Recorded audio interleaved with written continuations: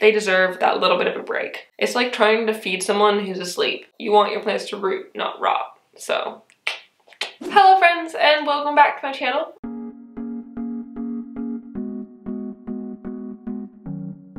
My name is Emma, and today I'm going to be talking all about how to winter-proof your houseplants. It's probably not a surprise that winter is a little bit harder for houseplants. Days are shorter, there's not as many hours of sun in the day, and even if there is, probably cloudy, especially here in the UK, it is dark.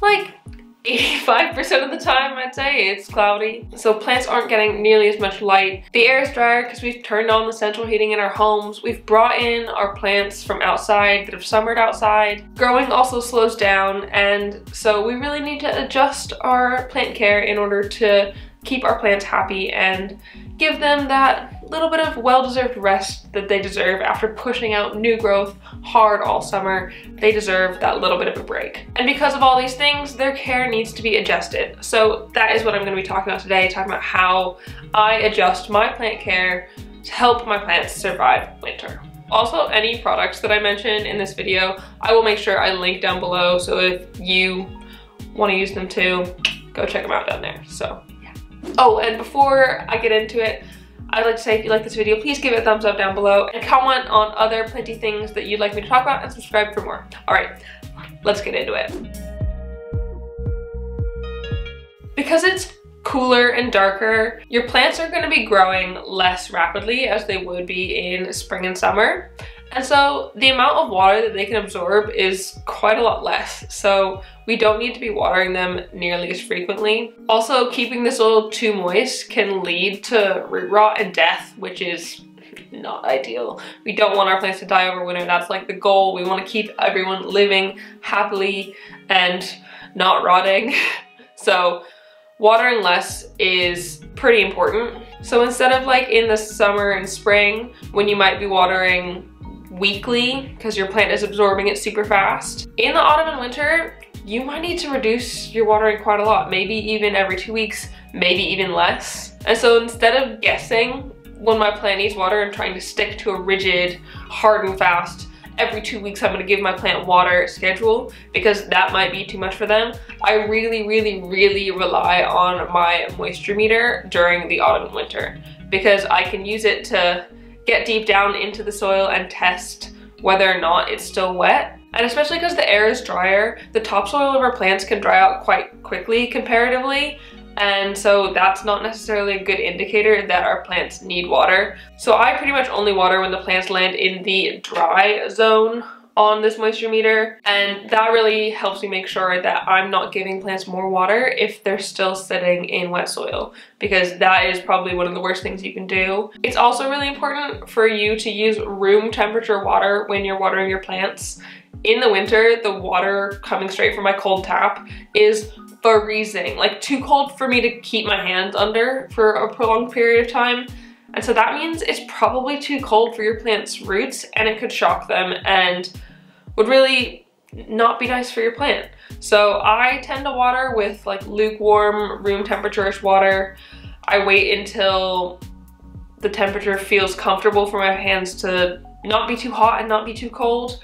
You wouldn't want to water with hot water either, so a good middle ground, lukewarm, room temperature water is ideal for your plant's roots. Another really important thing that I think about in the winter months is light. The sun is not out for nearly as much time of the day. It's cloudy, and the sun might even be at a different angle, and that might mean you need to adjust where your plants live in order to give them adequate light. This means that you might need to move some of your plants closer to the windows of your home, especially if they get early morning sun or they're north or east facing.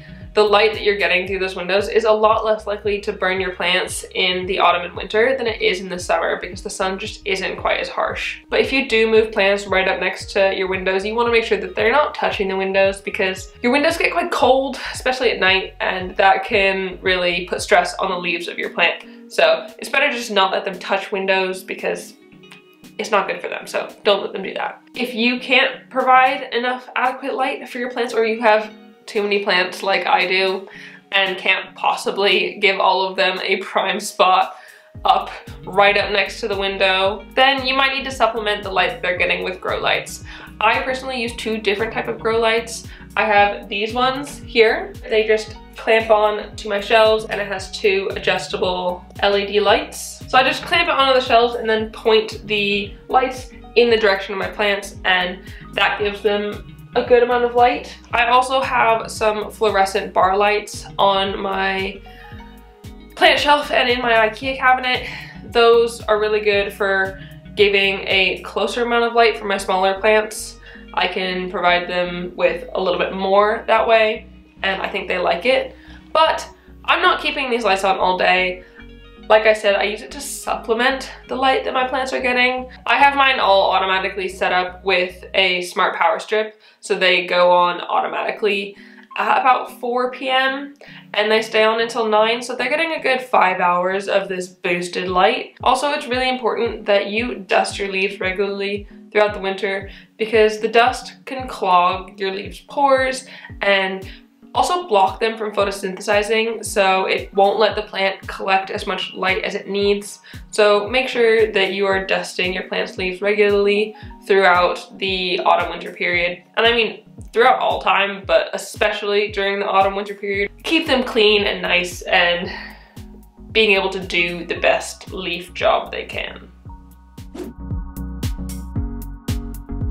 Although the temperature drops quite a lot outside during the winter, inside our homes, it doesn't tend to drop quite as much, so it's not a super big important thing that you might have to change. And typically, if you're comfortable in your home, then your plants are comfortable in your home, so it's not something that you need to worry about too much. But you want to make sure that the temperature isn't getting below about 10 degrees Celsius or 50 degrees Fahrenheit, because after that, it is really too cold for your plants and you could damage them by letting them get too cold, and they won't be very happy with you for that. So try not to let it get below 10 or 50 and it should be okay. It is important to note though that you should try to keep your plants away from hot and cold drafts. So if you're opening a window and it's cold outside, or if you've got one of those fan heaters that's blowing around, probably not best to like point it at your plants or let your plants get in the way of that,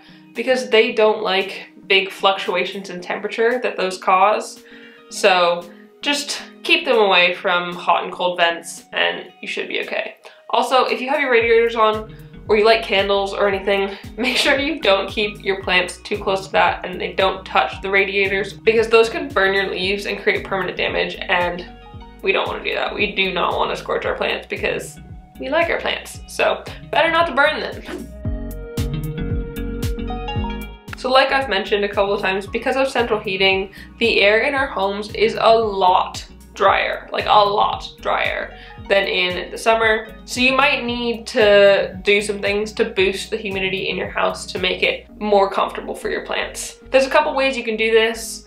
Probably the easiest way, though it does cost a little bit of money, is get a humidifier. You can get small ones for not very much money or big ones for a lot more, but they cover more area. So it really depends on your specific needs, what humidifier you would want. I have two that I use regularly.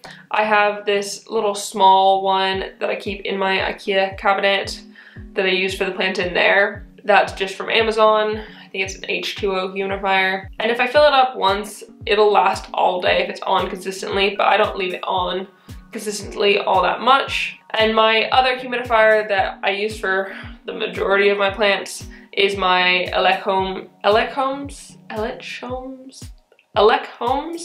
humidifier. And that's like a more big 5-liter humidifier that covers a lot more area. That one has a humidity sensor in it, and so I typically set that so the humidity is around 65 or 70, and it kind of maintains that humidity in my room for as long as it can. If you don't want to get a humidifier, there's a few things you can do to help supplement. You can group your plants together. I tend to do that as well. My plants usually stay in groups and they make little zones of humidity for themselves, which is awesome. You could also set out pebble trays where you get like a tray and you have to have some pebbles and you just put a little bit of water in that, not loads, but some.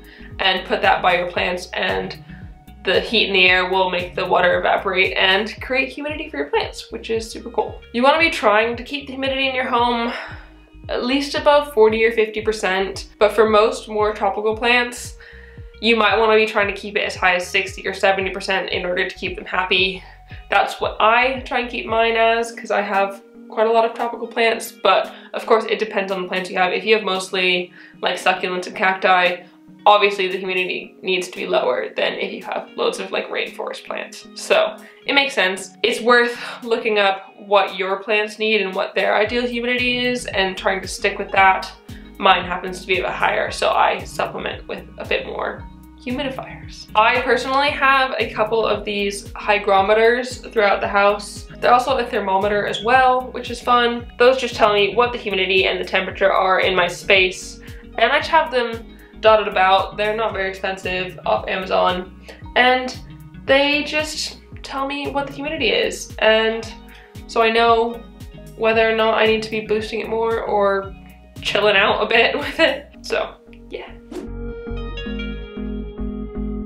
So since our plants aren't growing all that much anymore or producing like nice big healthy new growth, they probably don't need much fertilizer anymore, if at all. I basically stop fertilizing my plants in like late September, early October, and I probably won't start again until around March when it's getting lighter and warmer again. And this is just because most plants don't want or need that extra boost of food that you're feeding them.